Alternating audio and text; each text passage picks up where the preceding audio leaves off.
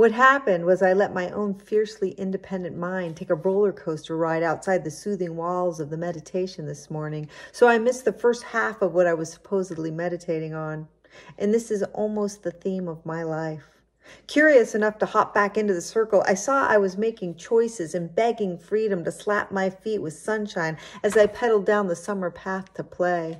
My decisions are the root of the bulb, and also the word, deciding, taking out the other side as an option. Oh, the sweet, bittersweet impossibility of this, if only. My acupuncturist said I'm a small intestine, this forever balancing of the pure from the impure, this analytical carnival of taking in every fleck of possibility when ordering a goddamn burrito, as if the mind should know how to prioritize.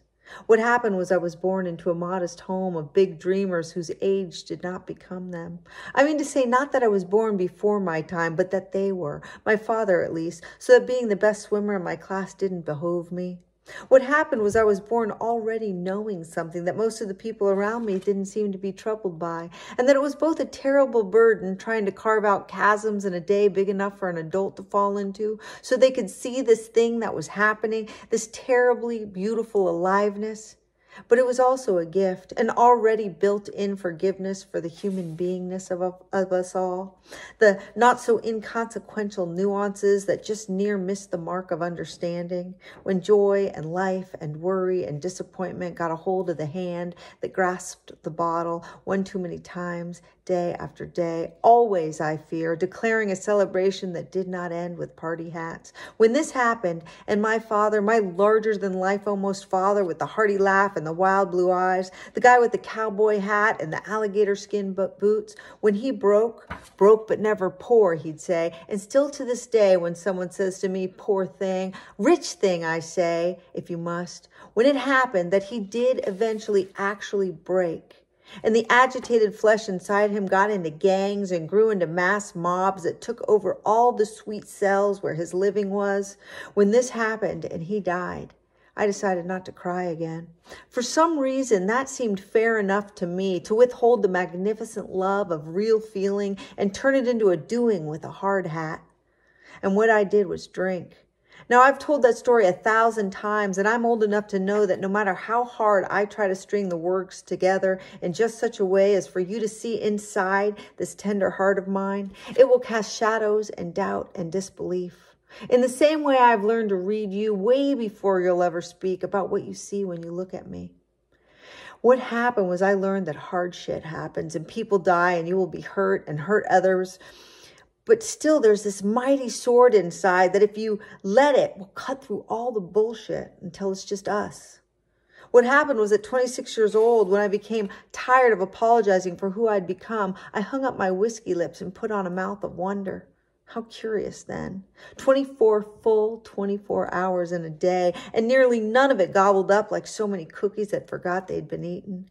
What happened next was I learned to wear a different costume, not quite as fun as the childhood pirate I portrayed, my long pink scarf over my head and my "this is my for real ponytail" head. Now it was kitten heels and polyester blazers, wild, uncontrolled locks cut to a coif, straightened, tame, makeup, nicer words.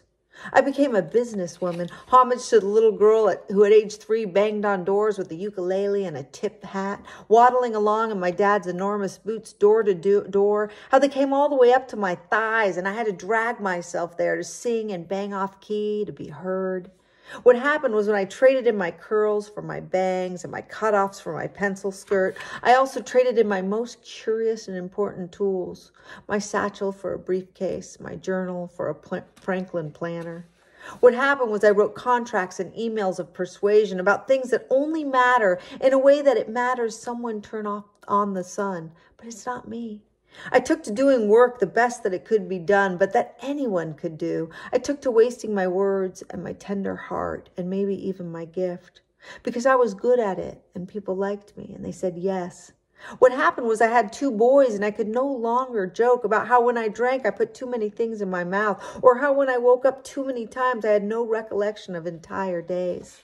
What happened was somebody married me because of who I was committed to being instead of who I had been. And I thought that meant I had to keep moving in this one direction where there are dry cleaners and assistants and nannies and grief.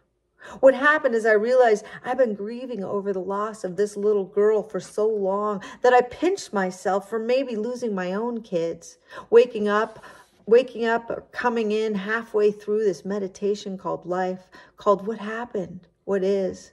My son Ben is a math genius who has hung up his advanced numerical whispering lips for a silent stint, walking quietly toward a monastic life in a forest somewhere. I know he's seated perhaps in meditation, the still serenity of Redwood Valley pulsing through his 21-year-old veins. I thought to be worried for a minute when he so cavalierly walked away from what I worried was his dreams. But then I remembered that at his age, I was doing beer bongs and blow, so suddenly Buddhism didn't seem all that risky. And how my younger son Jonas is just an arm's distance away, hitting dingers on the big screen, but far enough that I can't touch him, or run out to catch those balls and put them in little boxes with timestamps and dates. What happened was I went to work one day, and when I got back, my little boys were off to college, and I hadn't even learned how to say goodbye yet. I have worried that I will waste an entire second chance, not on not changing, but on not being who I am. Just some little pirate poet who knows some things that actually matter.